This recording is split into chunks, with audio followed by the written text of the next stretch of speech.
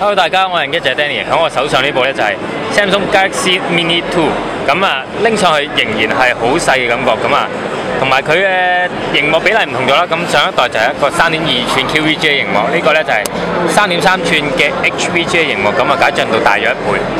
但係咧相反就因為佢個比例唔同咗啦，所以咧我哋拎上手咧覺得佢個闊度係反而窄咗少少。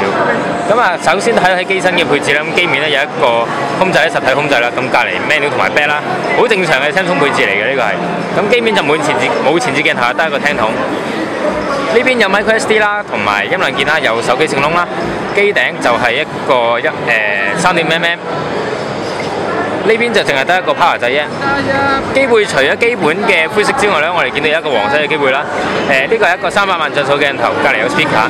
咁但係好可惜呢個300萬像素鏡頭咧係冇自動對焦啦，而且佢嘅影片拍攝咧係得640/480嘅 VGA 級數嘅啫。